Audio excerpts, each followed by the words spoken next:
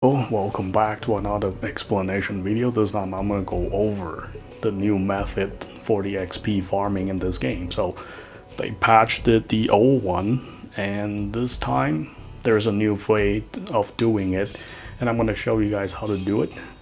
Special thanks to XGlint in my server for sharing this information, and it is very good. It is not as fast as the old one because you can kill multiple enemies, but it is still a very fast way to level up.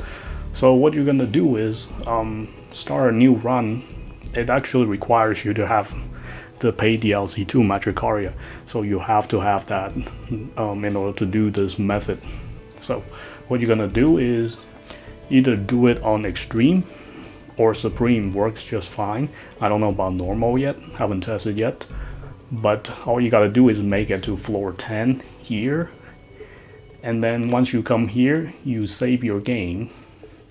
You save your game and then you close your game completely, and then come back and kill these 3 mobs. And you get mass amount of XP. If you want more, you can kill the Kobold Lord and go to the other side. There will be a few more mobs. But I'm gonna demonstrate how it works.